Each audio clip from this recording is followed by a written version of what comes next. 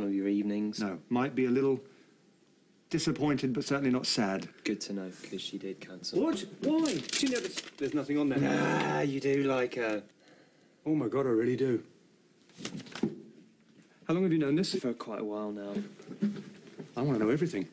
How long have I been feeling this way? Pretty much from the start. Are you saying I'm in love with her? Maybe. This is huge news. Well, Tim, luckily for you, you happen to know the #1 love guru in the district. Yeah, I can't bother Mr. Prakash again. I meant me. No, yeah, go on. Okay, well, the trick is you've got to play it very cool, very enigmatic. Think I know how to be cool. Thank you very much. All right, well, let's see what you got, big guy.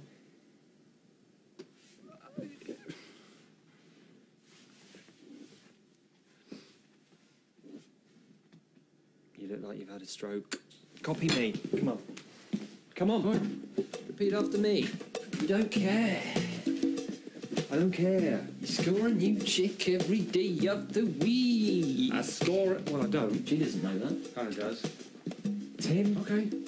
you're a player. I'm a player. You're a ladies' man. I'm a ladies' man. You're a prat. Hey, Marcus. Hey, how long have you been there? Long enough. We were just practicing a ancient African ritual. Surprised you haven't seen it before. Leaving in 5 minutes. 5 minutes, check. Look at me. Look at me.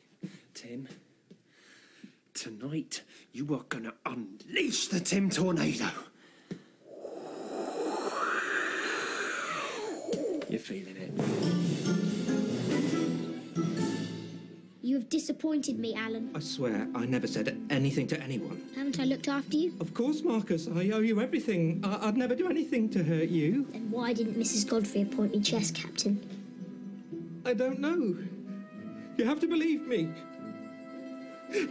I know it was you, Alan. You broke my heart.